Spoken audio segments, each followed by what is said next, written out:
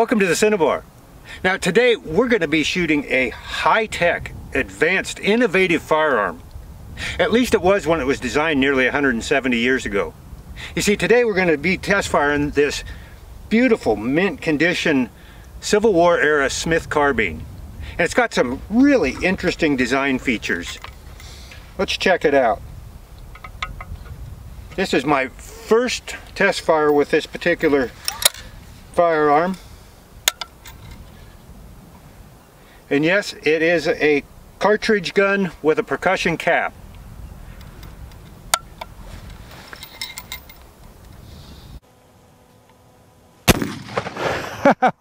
Oh, what a wonderful old gun. Let's see if it hit. They have a real reputation for shooting high, so I was shooting right at the base of the target. Well, what do you know? Look at that. Now we're only at about 25 yards from the target, but really wasn't expecting a bullseye on the first round, so that's encouraging. Let's go back and take a little closer look at this innovative design, and then we'll do a little more shooting with this old girl. Looks like she's going to shoot right where we want her. Now check out this beautiful, beautiful old carbine. It's just about as close to brand new as you can get, and from everything I can tell, it was manufactured in 1863. So to have survived in this condition is just really amazing. If you can see the color case hardening is still rich and vibrant. The wood is just in terrific condition and never been refinished. You can tell that it hasn't been sanded because our military inspector's cartouche is just as fresh and bright and sharp, vivid edges.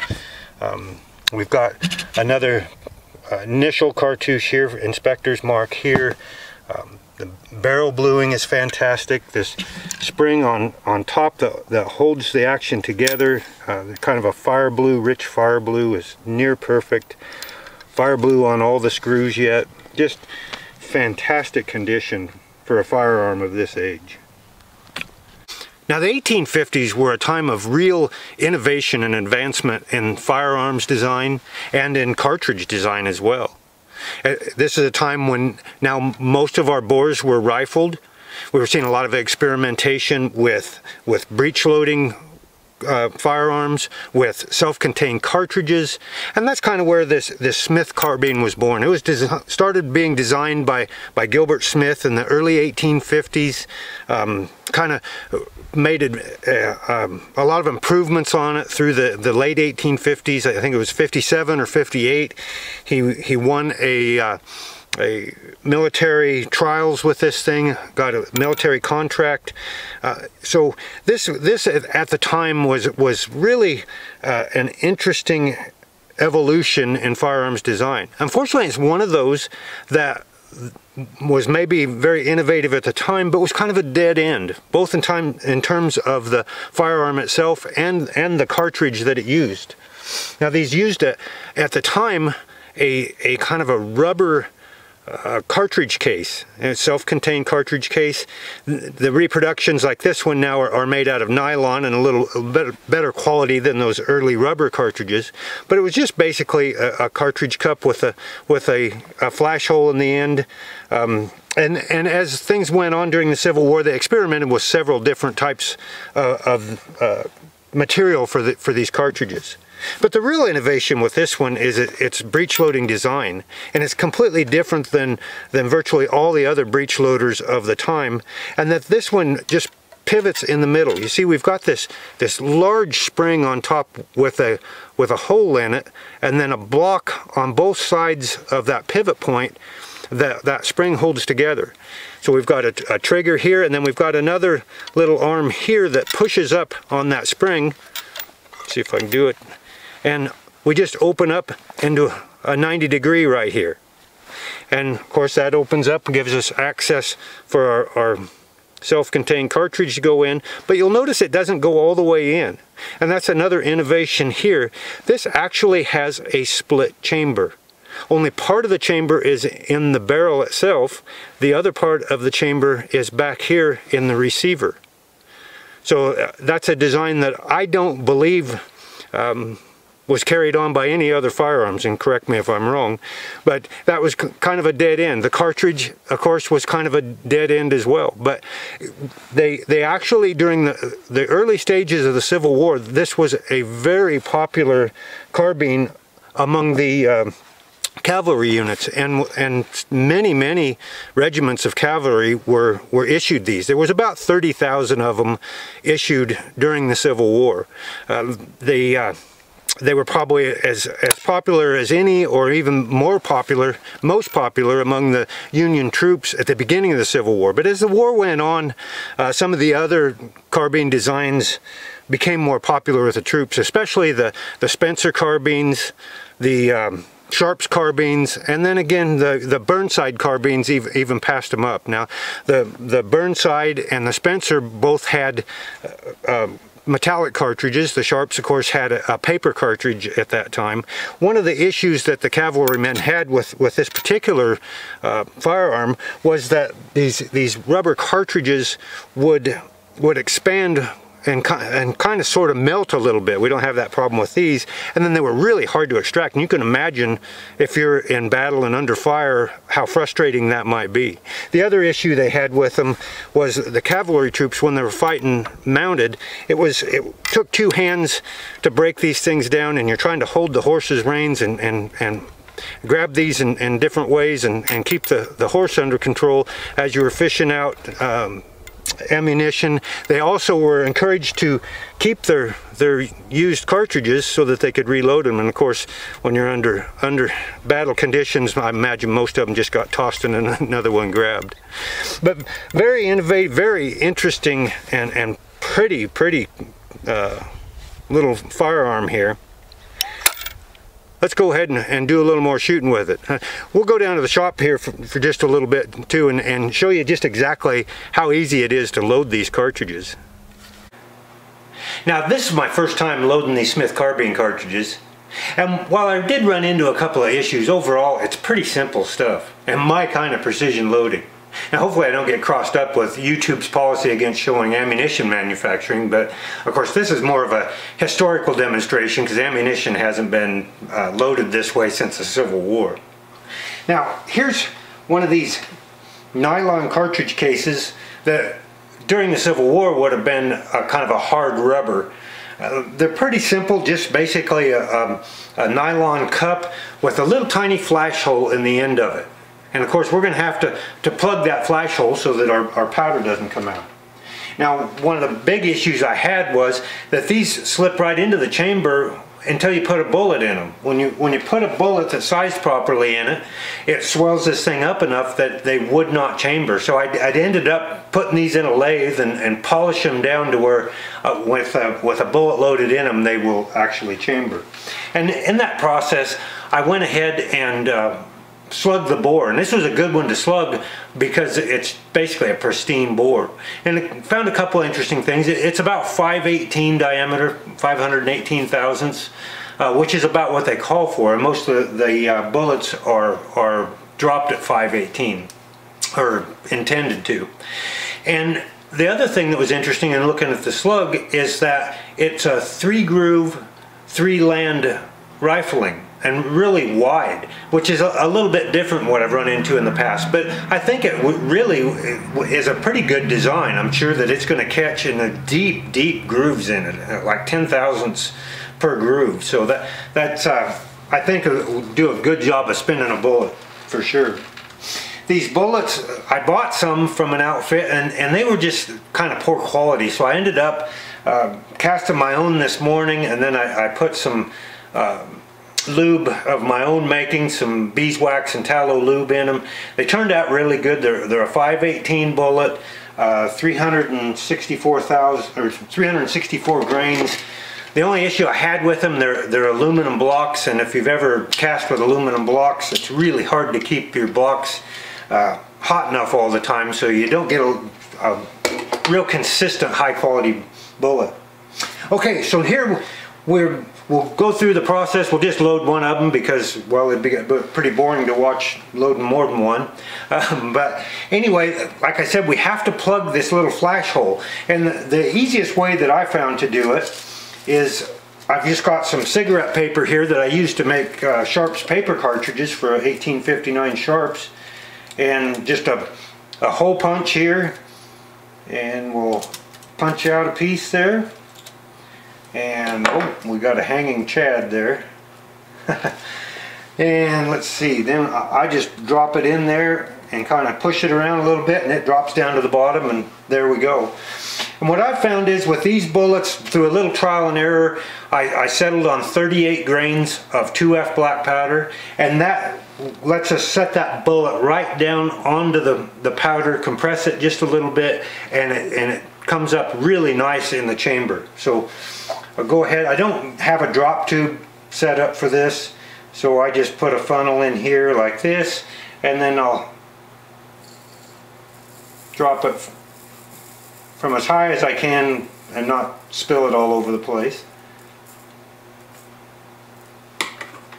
Okay, then we'll open that up, make sure we got everything out of it. Tap it a few times and kind of work it down. And then this is the real easy part, putting the bullet in and seating it properly. And we just push it down like that, and there we're done. So you can see it'd be pretty easy to load these cartridges out in the field. Alright, we'll go ahead and get the rest of these loaded up, and we'll head back out and do some shooting. Of course, since we got to clean up the black powder residue out of this old girl, we might as well get our money's worth while we're here and take a few more shots. Besides, this is great fun.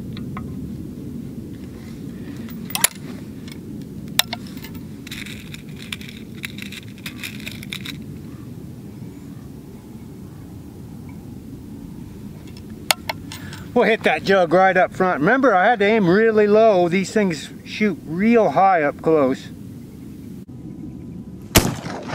Oh, there we go. Kind of have to think about it. It just loads a whole lot different than anything I've ever done before. That one was a little stiff getting in there. Okay, let's see if we can't hit some steel now.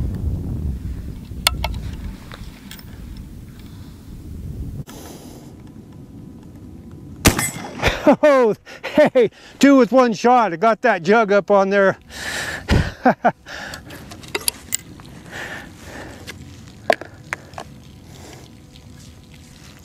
Let's see. Again, kind of have to think about the process.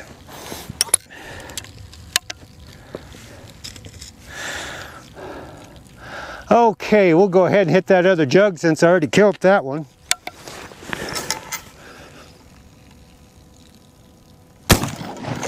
Oh, that one died really good. Once they've been fired, then they shrink back down a little bit, and they're easy to pull out of there. Okay, better get that other steel.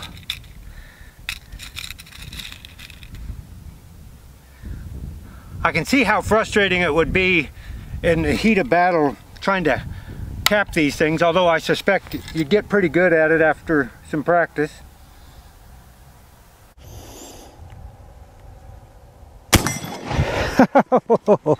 This thing just shoots wonderfully. I mean, I really didn't expect this kind of accuracy from this gun.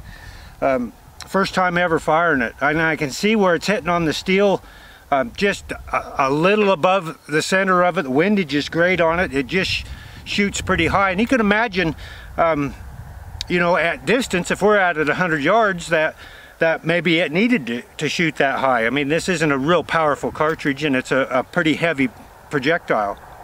Well, I've got a few more saved here. I think maybe we ought to take a longer shot or two and just see how it does. Now, just for an example of how much more difficult it would be to load a Smith carbine as opposed to a Sharps carbine if you're a mounted cavalryman, here's a Sharps carbine. This one's been converted to 50-70 centerfire, but it would load similarly. So we go to half cock, drop the breech, put our cartridge in, go to full cock, and if you're using the pellet priming system, you don't even have to put a primer on or a cap on. With the Smith Carbine, of course, and we're holding the reins in our left hand. We'd have our reins in our left hand here, then we'd split it here, and of course this is extremely uncomfortable. You'd want to turn your hand over, holding onto the reins, trying to control the horse, putting everything in, turn our hand back over, put it together, then go half cock. Then we're going to have to grab a cap, put on it, go to full cock, and then fire. So you can see it's simpler with the Sharps. And then of course the Spencers became very, very popular because they were a lever action. They held 7 metallic rimfire cartridges, and of course, just like some of the other lever actions, that was much simpler than both the Sharps or the Smith Carbine. It begs the question a little bit why Winchester didn't produce some Henry carbines during the Civil War. I mean, the Spencer became the most popular among the cavalrymen, and of course the Ordnance Department had a real bias against repeating rifles during the Civil War for infantry, but they were okay with them for the cavalry. So there's an interesting opportunity that we don't see a bunch of Henry saddle ring carbines out there with military cartouches on them. Okay, so the wind's coming up now that I'm just getting set up, but we should be all right. I've got a jug up there at about, I pasted it about 85 yards. It's right up under a big juniper tree, and I'm hoping that the ground will be dry enough that if or when I miss, I'll be able to see where it hit. This is just a wonderful little gun to shoot. I wasn't expecting this at all. Okay, so I think just aim right at the base of it and see what we do. And shot over the top of it. It shoots really high, even out at that range. Okay.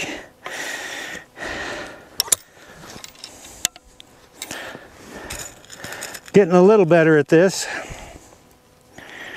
You can see the advantage of this type of a firearm over muzzle loaders that were typically used during the Civil War. Okay, let's get this one. Right over the top again. Gonna have to aim even lower yet.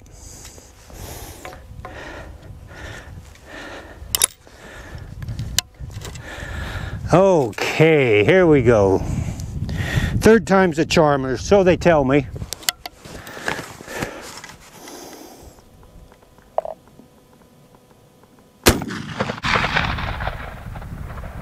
Oh, come on.